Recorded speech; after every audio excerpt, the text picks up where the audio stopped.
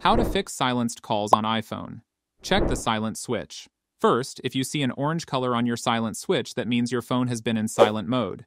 Simply toggle the switch up until the orange is no longer visible. While you're here, make sure to check that your volume is turned up as well. Now, when you receive a call, check if the ringtone is audible or not.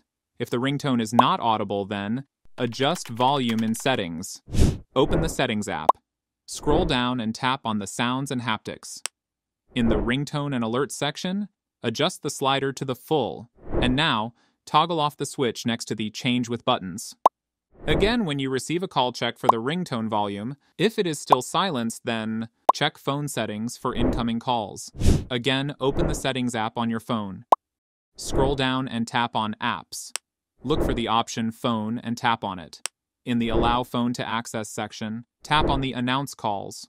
If it is set to the Headphones or the Never option, then set it to the Always option. Go back and then scroll down and tap on the Silence Unknown Callers option.